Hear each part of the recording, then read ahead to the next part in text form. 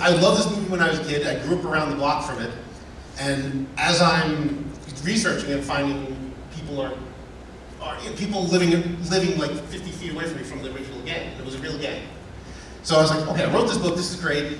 I met a whole bunch of people who had fun. So I finished it, I put it out, it had moderate success. I'm not saying I'm rich, but you know, and I wanted to do it again. There's a real high to this. Same with the costumes. As soon as you put it on, it's like you get, like you said, the attention. Oh yeah. You want that attention. But so I wanted the book attention again. So I said, so this is 2011 when I started writing this, and I was only doing the 501st, so I was only a Star Wars guy at the time, and I was doing it, and it was just not coming to me. And I looking back, I know why. Because back in 2011, I was only doing Star Wars, and I didn't have the breadth of experience that I needed. So I started working. The book went on hold for like 4 years, and then I found I was meeting with one of my author heroes, and he goes, "Hey, what are you working on?" I don't know. Right? He says, "Well, I'm working on this cosplay book." Now, this author had no idea what cosplay was, and he's like, "Okay, that's cool." He had no interest, but it was cool. And I left his house, and I was driving home, and I called my friend Ed Jacobs, and he said, and I was like, "Son, yeah, you know, I got myself in trouble. Now I have to follow through on this stupid book." And I said, "Okay," and I was like, you know, so by the time I'll drive home, I'll have forgotten about it. Worst thing to do is ever to call Ned about this. Oh no. He would not leave me alone. "Hey, you doing it? Hey, you doing it?" No. Yeah, I'll do it. It sounds like Anthony with the show. So you got friends like this too? Oh, of course. Curse them out every day too? Every day. Nice. You bastard. Making me do things and stuff. Yeah, really, people make you do things. Right. We understand. That's it. One to twin powers. Form of something more successful. Form that makes people hot. So I kept doing it just to shut him up, because he's a pain in the butt. And I kept doing it, and then my contract ran out at work, and I was like, this would be a good time to like finish this book. Because I started enjoying it again. And as time had passed, I had gone from 501st and Star Wars to the G.I. Joes, because that's when we met. Going is half the battle. Of course. The other half is red and blue lasers. The other half is red and blue lasers. Yeah, that is. I never understood about G.I. Joe. That's what grinds my gears about G.I. Joe. They're at war, but nobody dies. It's incredible. Unless it's a comic book. I mean, look at the cartoon. How many times you get to shoot somebody before? You think the stormtroopers are bad? Imagine making a whole battle and nobody dies. God. Did you ever see that episode of, I think it's Community, where they did the G.I. Joe special? I did. Where they actually did kill some people. They did kill everybody. It's like, what? They're dead? You're not allowed to kill them. Well done. But the comic books, they actually do kill people off, which I think is pretty cool. Spoiler. Yeah, they do. Well, maybe it's enough of a spoiler. It's like a trailer. You ever watch movie trailers? That's another thing that grinds my gears. When you're watching a movie trailer, and then they give away the whole freaking plot of the movie, and it's like, why should I even see it now? I feel like I saw the end. Exactly. Might as well roll the credits after the freaking commercial. And then when you actually watch a movie, it's like, wait a second, the ending was in the trailer. Exactly. It's like, you know, he sees dead people. Exactly. It's right in the trailer. You're fulfilling a dream of mine right now. I've always wanted to be to grind my gears. There you go. Now I am. Oh, there's a camera out there. What grinds your gears, James? What grinds my gears? Heat. Yeah? I'm not a big Heat fan. You know, I have chicken. I love the summer. I'm not gonna lie. I mean, I hate sweating, but I'd rather sweat than shovel. I understand about shoveling. Because I sweat while I'm shoveling too. And that's really uncomfortable because now I'm wet and cold. I didn't think of it that way, so. Right? But I like fall. Yeah. You know, when September and October comes, it's great because it's the furthest away from the summer that you'll be. Summer's over. It was always bittersweet for me because I loved the fall. I loved Halloween. It was my favorite holiday. And my birthday is October 20th, which is 11 days before that. So like, I loved the summer and I loved the weather, but I would always look forward to my birthday. And it was always like, like June, it's like, yeah, summer, but then like, I don't want to look forward to October. My birthday. Couldn't I be born in June? Like, so I can enjoy the summer on my birthday. My birthday's right July 4th, 2 days after July 4th. Oh, there you go. So I have a nice thing to look forward to. I feel bad for people who have like December 25th as their birthday. It's like, great, try to compete with Jesus. I wouldn't. And then you just tell people, it's like, yeah, I'm February 29th. Although I'd be mad if I was Jesus. Every time he has a birthday, we all get gifts. It's like, where's my gift? There's a cosplayer out there called Cosplay Jesus. You know. That's it, Cosplay Jesus. Yeah, Anderson. Anderson's a great guy. Every Christmas, I send him a message, happy cosplay birthday. Yeah, he's really cool. He hasn't cosplayed in about a year. I think he said he was going to hit Dragon Con for one day this year. But he also is in our he's Jimmy Snuka in our yes, he is. Superboy, Jimmy Snuka, and Jesus. Those are his two costumes. Oh no, he dresses as the Jason Momoa Aquaman too, right? Yeah. And he does Vandal Savage. He's one of my villains. Vandal Savage, yes. So how did you get into the Flash? Have you been always a Flash fan, or did you get into it through the CW network? Or? What a way to get into that. What a segue. Right. I hate the Heat. I've always hated the Heat. Naturally, when I was a kid, I loved Captain Cold because he hated the Heat. I'm not even joking about this. So funny. This is why I got into Did you like Mr. Freeze too? Did they know each other in the comics? They have. They've been they're the same guy. Like, they're not the same guy. I know they're not the same Everyone thinks guy. I'm the same guy. They have the same, like, no. They team up. Dangerous. They team up in the Justice League. They did. When all the Cold villains. 2 degrees. Yeah, and I think Captain Boomerang was in there too. But he's not cold. In fact, he's from Australia. That's the opposite of cold. Exactly. It doesn't make any sense. I get it. DC, this is why nobody reads. It's not Challenge of the Super Friends. The Challenge of the Super Friends. Which is the greatest show ever. Meanwhile, in the Hall of Justice. That was a great show. I used to like it. Anybody watch the Super Friends? The Super Friends? Oh man, I used to watch them on Saturday morning cartoons. Super Friends was okay. Challenge of Super Friends is when the villains came out. Well, that's when they had like everybody in the show. Because the Super Friends was just like the core, like Superman, Batman, Wonder Woman. I think the Flash. Aquaman. No, Flash wasn't in Aquaman. Aquaman was in it, yeah. Flash and Green Lantern weren't in it. I knew the Green Lantern was. I thought the Flash was part of the original team. He might have shown up, but then the Challenge of the Super Friends, they had that's when they got like Red Tornado and like people you never heard of just so they could justify selling toys. Yeah, but it worked. It worked for me. I had those toys.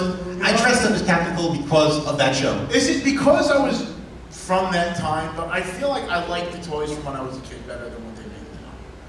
Like when I look at action figures in the I mean obviously I'm not, I don't collect toys anymore. It got to be too expensive for a hobby, but like when I look at like the Toy Biz X-Men figures and stuff like that, I don't know if it's nostalgia or I just genuinely enjoy those toys better than what they put out now. Because now I feel like it's like, oh, it's important that his foot can bend this way. It's like, we were lucky his arm went like this. Are you kidding? I had Fonzie. My dad had toys, they were plastic molds. They didn't move at all. Yeah, I had Fonzie that just stumbled up and down. That's it. I was happy. And it was the coolest thing ever. It's the Fonz action. Hey. Warning, they steal your wife. Fonzie was pure. Fonzie would never do that. Hey. But I think the answer is nostalgia. If you answer with the Jar Jar question. Do you like or not like Jar Jar now? I absolutely hate Jar Jar. So do I. But I hated Jar Jar when I was a kid. But Jar This is the worst character in the history of Star Wars. 68 voices.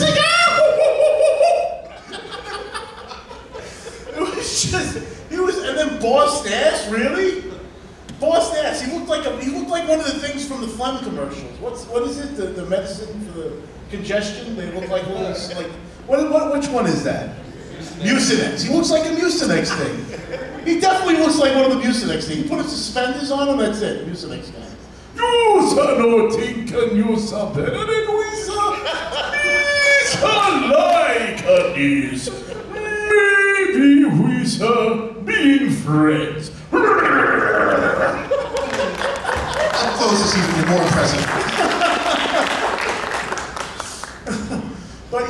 you know, people love to hate on Phantom Menace. I don't think I hated it as much as everybody else did, or everybody pretends to hate it. Like if you ask us, any Star Wars fan, do you like the Phantom Menace? They're gonna like jump down your throat like there's a diving board on your tongue. But I'm not that way. I enjoy Episode 1 for the fact that it brought back Star Wars. I grew up in the time, I was born in 1988, so Star Wars was dead for all intents and purposes when I was a kid. I thought Star Wars was like a thing just for me and my family. Like we were the only ones that liked Star Wars. I was the only one with the toys in school. Nobody talked about the movies. I had the old VHS tapes. We had the toys from the 70s and 80s and stuff. My brother's 10 years older than me, so he was the one that raised me on Star Wars. But then like 1996 rolls around, and I think Walmart started re-releasing Star Wars figures, and then Toys R Us came out with them. And I remember we ran to the store. We ran to the store and bought every figure they had, because my brother was like, "You're not touching my Star Wars figures anymore. You're getting your own." And that like set this like thing in motion that Star Wars has just never died since then. Since that was the moment, '96. Because I remember when I was a little kid, like I wanted my own Star Wars figures. They didn't make them anymore. All we had was the Star Wars Insider and Micro Machines. Those are the only things that were out for Star Wars back in the early '90s. I mean, if you went to the Disney parks, they had Star Tours, so you can buy like T-shirts and stuff like that. But outside of that, Star Wars really wasn't very available unless it was Star Tours was around it? What's that? Star Tours was around it? Yes. Oh wow. Yes, it was. Because we went to Disney in the summer of '94. It was there. And I remember that. The Lion King was a new movie the last time I went to Disney. But, I mean, Star Wars just it's done a complete 180 in my lifetime. And it's really funny to me now how everybody's like, "You don't like Star Wars?" But when I was a kid, it's like, "Haha, you like Star Wars."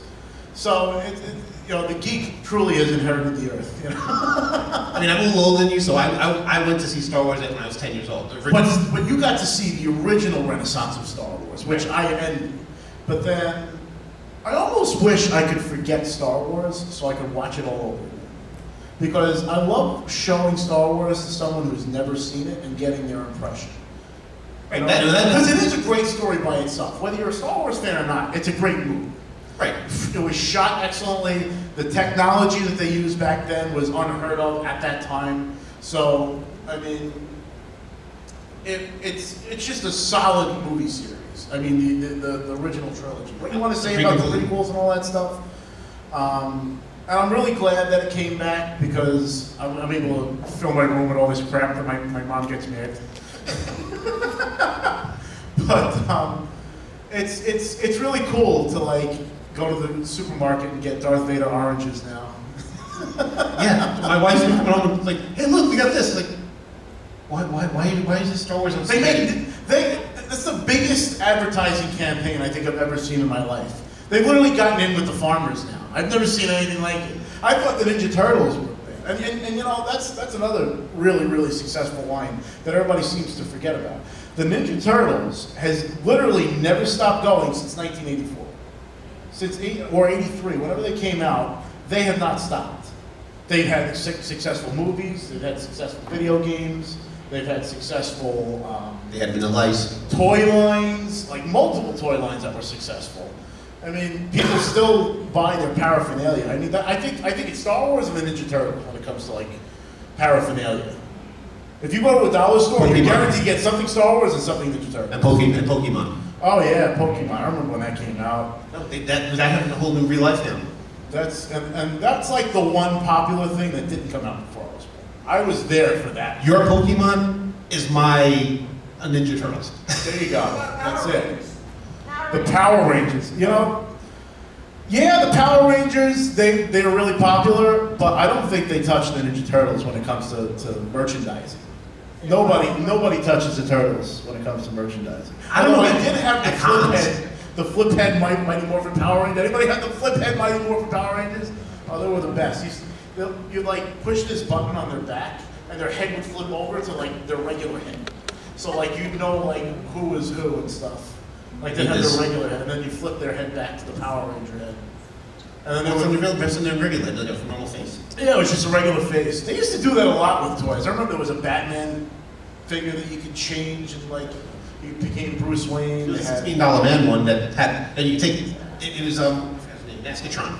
And you take his mask off, and he's Oscar Goldman. You put another mask on, he's and then there was, what was it?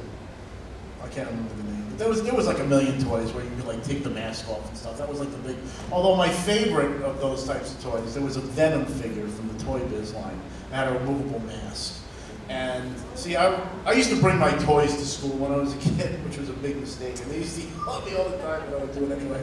And kids would lose my stuff on me all the time. It really made me mad. And one time, they lost the mask off of my Venom figure. Venom was my favorite supervillain of all time. So I was like, great, now I have like this almost Venom figure. So I used to mix and match. I had a really good imagination as a kid. And I took like this leather jacket from another character and put it on and made this whole new character. I was like, if I ever became like a Marvel like exec or something like that, I'm making this guy canon. This guy is gonna be, it wasn't Eddie Brock. I mean, it was supposed to be Eddie Brock on the figure, but I was like, no, this is a completely new character. I took my Fonzie doll with the thumbs up and took the lizard lab coat, and I made my chemistry teacher. That's pretty great. He did not appreciate me bringing that to school. Oh no! Oh no! I was like, hey, Mr. Man, check this out. It blows my mind how they make these giant play sets now. I mean, yeah, they had them before I was born, like the USS Flag and stuff like that. But now it's like they make everything. They have like a 4-foot Ninja Turtle sewer play set and all that stuff. When I was a kid, we didn't have that. We had blocks. I had Lincoln Logs and I had blocks. If I couldn't build it out of Lincoln Logs and blocks, I just pretended it was it. Like I remember one time setting up all these bricks to be the trench run for the Death Star. And I remember being super proud of myself. I should have taken a picture back in the day. There was no such thing as cell phones back then. You actually had to get out a camera with film, take the picture, hope it came out, and then develop it as CBS a week later. So we had to mail it away for the 99 cents because we were cheap. Oh man. But yeah.